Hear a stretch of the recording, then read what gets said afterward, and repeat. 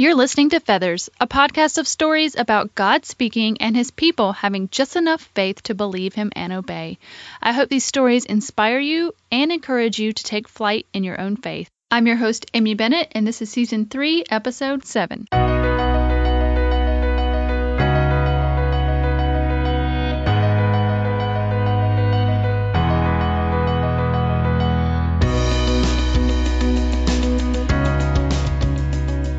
Well, hey guys, and welcome to This Week of Feathers. I am so excited to have you here. Thank you so much for coming back every week to hear these stories. I enjoy so much hearing from you guys as you reach out on social media or email to let me know that these stories are encouraging to you. And I am just so thankful that God has put me in this place to be able to be right in the center of it. And I'm just so glad that you guys have come along. I just know this is all about you, for you guys listening, that I just wholeheartedly believe that it's not about me, it's about you, and you need to be able to hear these stories for all the things that God has for you to do. So this week I'm very excited to talk to Nicki Koziarz. She is an author, she's a speaker, and she works at Proverbs 31 Ministries, which is where I found her.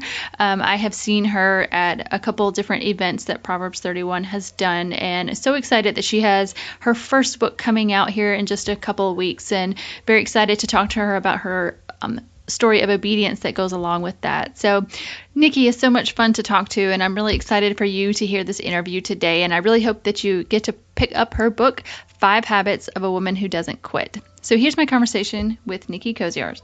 Nicki, welcome to Feathers today. Thanks, Amy. I'm so excited to be here with you. Oh, I'm so excited to have you here too. For those that don't know you, how about you introduce yourself and your family and all that good stuff? Yeah, so my name is Nicki Koziarz, and I am with Proverbs 31 Ministries. I am, my staff title is Online Bible Study Coordinator, but I am also on our speaker team, and I am married to the wonderful and amazing man who makes all my Pinterest dreams come true. His name is Chris, and together we have 3 daughters. They're very beautiful, but they are very hormonal, and we live on a place called the Fixer Upper Farm, where we have a barnyard full of barnyard babies. We have 4 pigs, 4 goats, and 1 blind chicken. And so I am a wife, a mom, a speaker, a blogger, a writer, and just actually published my first book. Congratulations. Thank you. I'm so excited about it. Okay, there's so much good stuff to talk about there. First, I have to talk about the online Bible studies and just say I actually did my first one last spring with What Happens When Women Walk in Faith. Oh my gosh, that was a good one. Yeah. Oh my gosh. And I'll tell you what my favorite part about it was actually the conference call. I did the conference call series with it. Yeah. Oh my gosh. The just the teaching of the Bible and Lisa's experience in the Holy Land, all that just totally blew my mind. Yeah. That study, and also her other study, What Happens When Women Say Yes to God. Like when I look back on kind of my favorite ones, those 2 are the ones that are on the very top.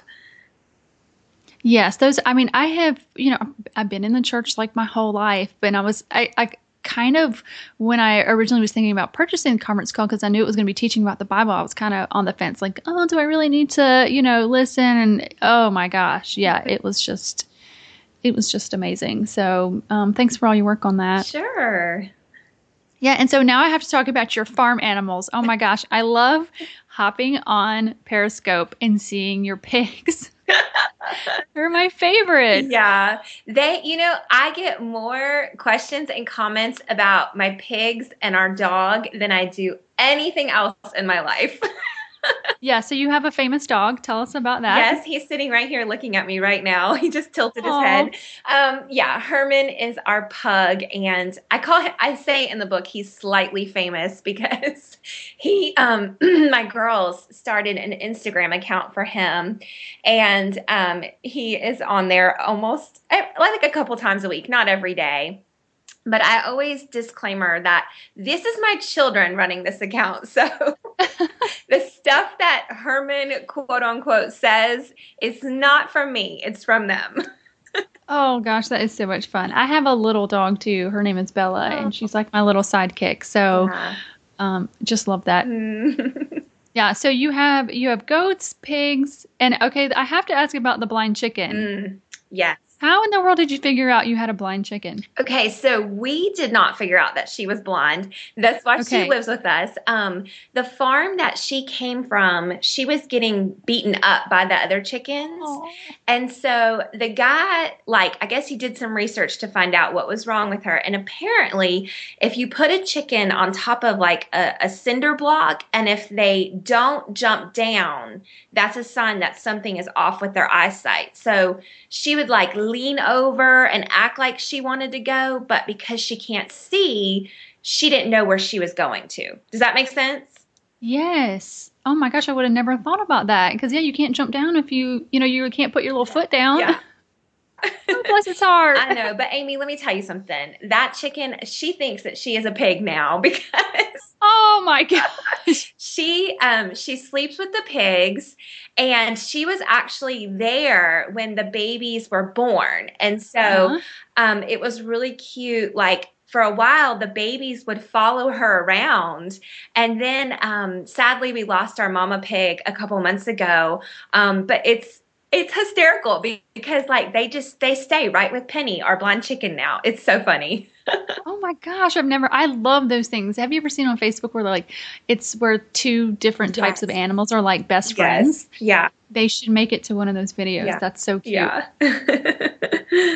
Oh my goodness, so much fun. So we're actually going to talk about how you got onto your farm today. And so I'm excited to think about and talk about with you your steps of obedience to getting your family to that farm. So I would love for you to kind of step back and tell us how you got there. Yeah. Okay. So here's the thing. People ask me all the time, Nicki, did you dream of being a farmer? And the answer is no. Like this was never part of my plan, my hopes, my dreams. When I was a little kid, I never said, "Oh, I want to have a farm one day." But God just starts to, I think as we get older, God starts to change some stuff inside of us. And my husband and I kind of had a little bit of a longing to have more land and, maybe to have like an old barn or something like that to have events in one day. Like it was one of those one day, someday kind of dreams. Yes. I just have to tell you, like our family's sort of like having these conversations. Like, wouldn't it be nice to be on a lot of land? Wouldn't it be nice to have a goat? Like I want chickens. My husband wants a goat and he wants a donkey. Aww. I wonder if it has to do with the age of our children. My children age from 10 to 13. Okay. I think yours are pretty similar, right? Yep. We're right in that same season. I wonder if that's related. Anyway, keep going. Okay. So really, the way that this all came to be was we were living, and I tell the whole story in the book, 5 Habits of a Woman Who Doesn't Quit. But it started because we were living in a neighborhood that had one of those homeowners associations that, have you seen those TV shows where like the HOAs are a little bit strict? Yeah, a little crazy, a little out there. I've heard of them. Okay, well, they exist, and I know that now. But my husband owns his own business. He's an electrical contractor, and so he often has to have big equipment at our house. And so we lived in this neighborhood for a couple of years, and we kept our yard nice, we kept the shutters the right colors, all of that stuff was totally fun. But something happened on the homeowners association. I don't know if they got a new board or what happened, but something happened. And all of a sudden, like every other week, we were getting these letters with people complaining about my husband's truck or this tractor and it's not like, Amy, it's not like they were sitting there for weeks. It was like for a day.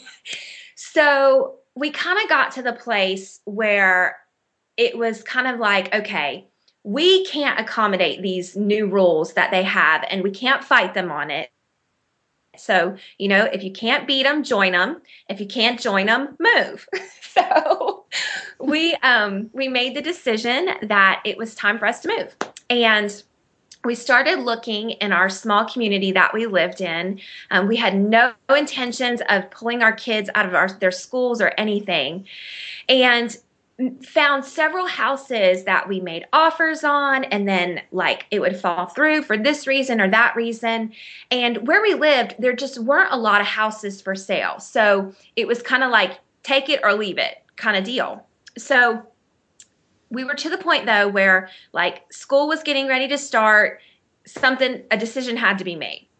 And so one day I sat down and I was doing my normal search on realtor.com to see where, like, if any new listings had popped out. And I extended my reach just a little bit. Like, I'm talking maybe 5 miles outside of our little town, because we just couldn't find anything. And so nothing popped up. But then as I kept scrolling, this one like featured listing popped up somehow. And I clicked on it and I was like, oh my goodness, like there's no way they can't be that price. How come? And so I started looking at it, and then I looked a little bit closer and I realized it was in a zip code that was about 45 minutes away from where we were. And so immediately I was like, nope, that's not for us. And you know, Amy, I think sometimes we often discount what God is doing because we're so determined to go our own way.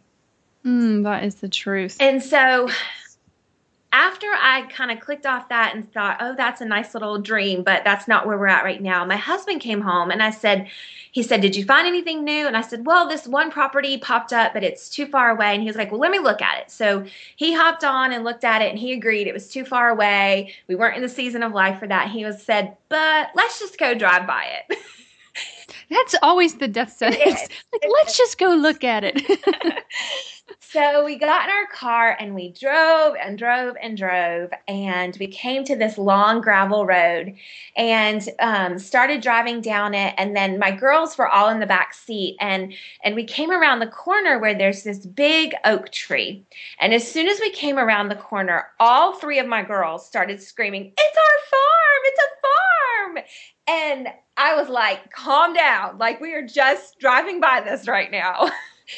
And so we started to get a little closer to the house, and we realized why it was priced the way it was.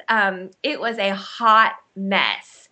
And I mean, like, it had been abandoned. There was weeds that were 6 feet tall. The pool was infested with snakes.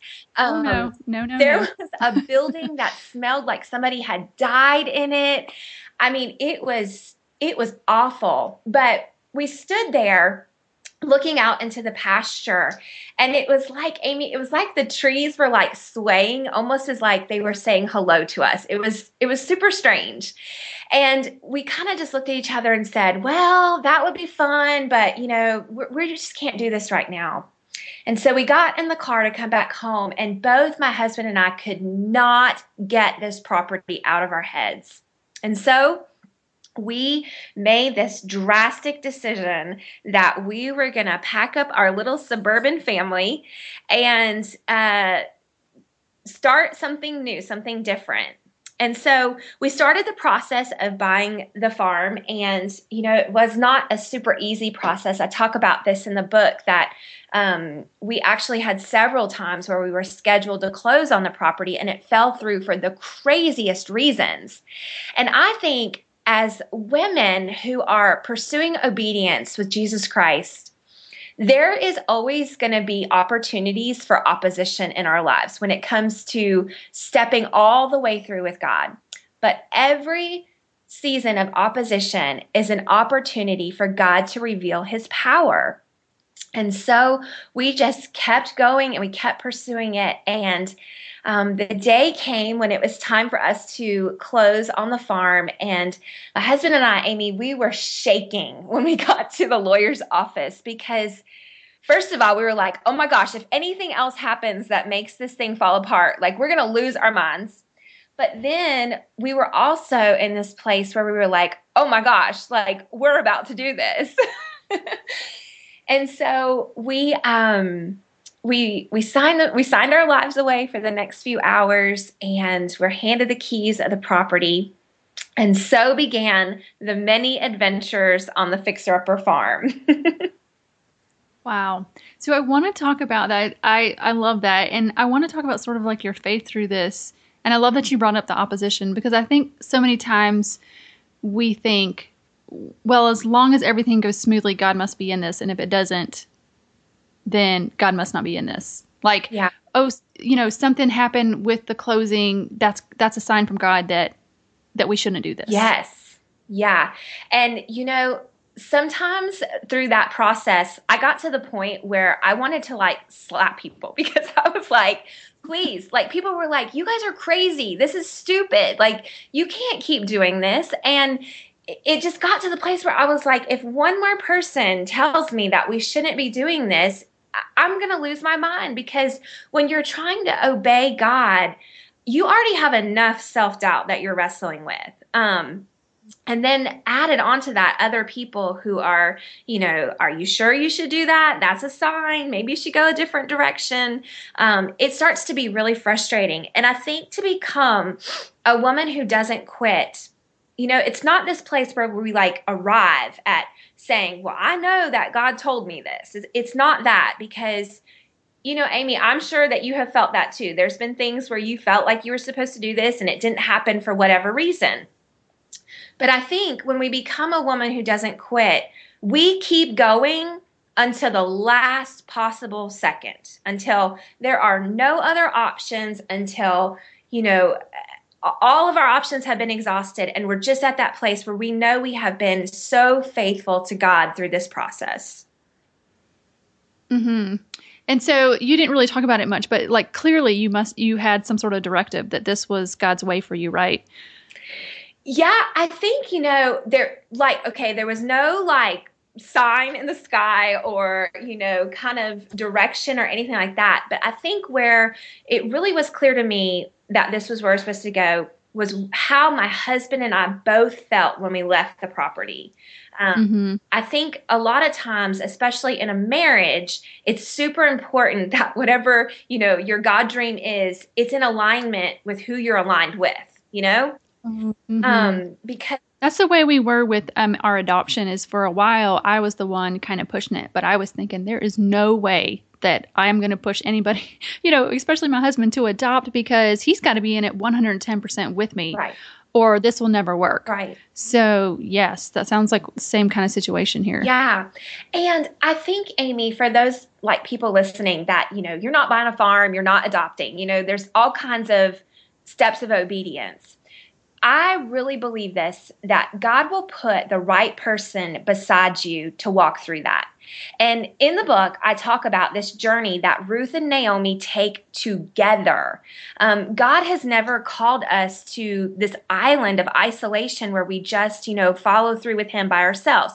Sure, there's secret places where God wants to just take you personally, steps of obedience, whether it's your quiet time or, reading a book or studying a book of the Bible. Sure, those things are steps of obedience that God says, this is just for you. But I really believe that God, when God's given you a dream, a purpose, a destiny, he is going to put someone beside you to walk through that. They may not be the one who ultimately, does it with you, but they're going to be that person to believe in you and to support you and to cheer you on the entire way. Mm-hmm. I have found that to be true. As we've stepped out, there's people, coming alongside, just cheering us on. So, yeah. So, Nicki, you talk in your book, habits that you've talked about, habits of women who don't quit. And I think this is so important in all of these calls that God has for us, that we don't quit, midway. Can you talk about that a little bit? Especially, I think number 3 is that you talk about is really significant. Yeah. So habit number 3 of the woman who doesn't quit is she stays open to the movement of God in her life. And I know that sounds like a really broad kind of out there concept. Like, what does that even mean, Nicki, right? But really what it comes down to is this place of humility and surrender. When we get to this place where we let humility and surrender hold hands together, I really believe that that is when we start to see the movement of God in our lives. And Amy, I don't know if you have bad habits, but I have quite a few. And one of my bad habits is when I fall asleep at night, I tend to close my fist really tight and I stick my thumbs like under my fingers, almost kind of like what a child would do. I don't know why as a grown woman I still do this, but it's one of the bad habits that I have. But I read that if you sleep like that, like if you sleep with your fist real tight or your body real tight, it can cause you to have arthritis later in life. And so Oh, interesting. I have been like having to retrain my brain when I go to sleep at night. So I lay my head down and then I have to say, Nicki, fist open, fist open. And so sometimes it works, sometimes it doesn't. Sometimes I still wake up and have my hands really tight. But I think that is what it looks like to follow after God. It's every day waking up and saying, God, I want to stay open to your movement today. So that means my fists are open. I want what you want to do in and through me to come from this place of humility and surrender. And Amy, I think in our culture today, we have a kind of misconstrued perception about what humility with God is. And I think that sometimes we confuse it. We think humility is humiliation, right? Like if God's going to humble me, it's going to make me look really bad, or it's going to be painful, or it's going to be this process where I feel like everyone around me is watching me, fall. And the time I walked into a speaking engagement and fell flat on my face, that was humiliation, okay? God didn't make that happen. I made that happen. But the time where I felt this prompting in my spirit to pick up the phone and call a leader and apologize for something I said, that was humility. And on the other side of that conversation was not humility. There was grace, God's grace. And so when a woman is learning to stay open to the movement of God in her life, that place of humility and surrender where, God, my fists are open, I'm willing to lay my dreams down, to let my agenda step to the side so that you can do something powerful in and through me, I think is the key to a woman who wants to have obedience in her life. Mm-hmm. And I think, too, humility is so much about seeing our position compared to God, and not that he's humiliating you, but you realize how big and how wonderful he is, and then our place against him. Right. And like that humbles me. It's like, oh, that he would use me even in his kingdom work. That humbles you. Right. And that's not making you feel silly or stupid or whatever. It's just, I think it's just kind of, put you in your place sort of thing. Like literally, not literally, but just thinking about your place with God and knowing that when you are humble, and I think you're totally right, that when you are humble and you know your place toward, against God, that he's so big and, that it immediately wants you to open yourself up to what he has for you. Right. Yeah. Because you're like, oh, you are so big. You know what happens. Like I can follow you because you are so faithful and wise and it does. It is. I love that picture that you have of the fist. It opens your hand and say like, whatever you have for me, whatever you have for me, because you're so good and you're so big that I can follow through with that. Right. And I think, Amy, it goes along with the verse in Isaiah 55:8 that says, for my thoughts are not your thoughts and your ways are not my ways. Absolutely. We've talked about that several times on the podcast, because when you're really following in faith and following in obedience, you cannot lean on your own thoughts. No, my thoughts, they try to convince me all kinds of wrong things, right?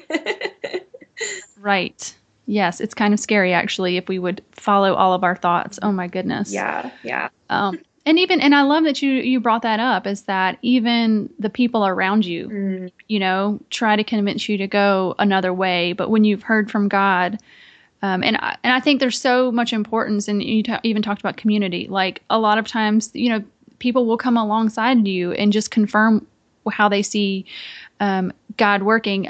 We have a mutual friend, Elizabeth, that was on last season, and she talked about when her family was moving and how the people that she worked for, when she told them, they immediately confirmed that they could see God working. Right. And so I think that's absolutely valid that people would, come along and confirm. But, I think there also, it's like you said, there's some people who are trying to convince you otherwise of what God has told you as well. So we just have to be and again, I love those open hand. Mm-hmm. We have to just be so open to God's prompting. Yeah. Say, God, what do you want? Like, what are you doing?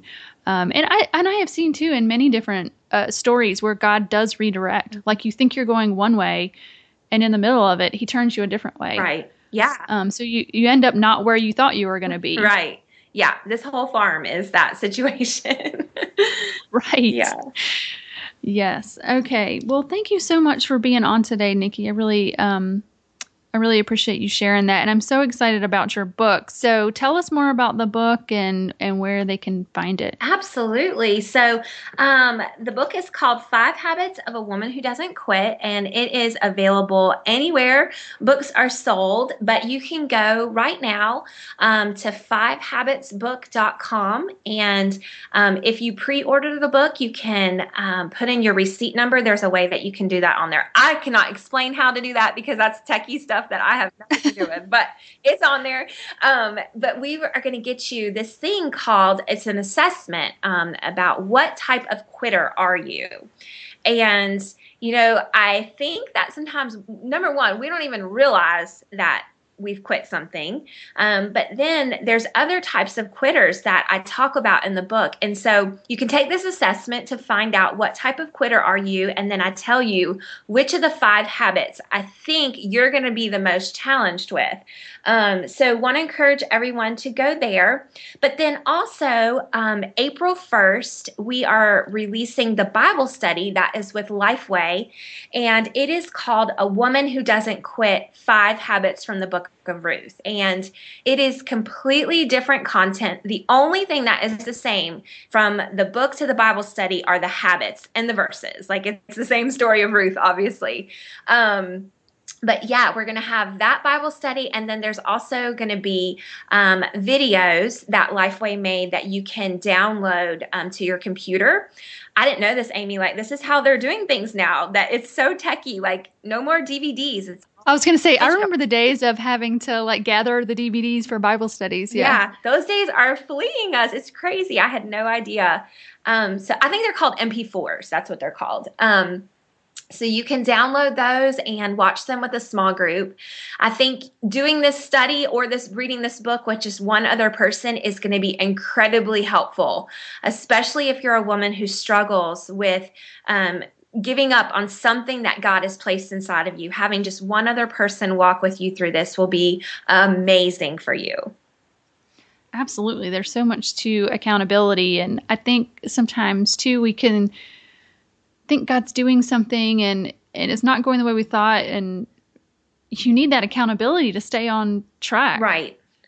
Yeah, you need that person that can come beside you, and like what we've been talking about today, and just say, nope, you're going to keep going. You're going to keep following after God. And even if you don't feel like you can be that person 100% of the time, I think I talk about this concept in the book, the power of 51%, how we become women who don't quit when we just keep going, even when we don't feel like it. Like, if you can't give 100% today, if you can just give 51% today, you're not quitting. And so helping somebody else, keep giving that 51%. Eventually, both of you guys together are going to see the faithfulness of God.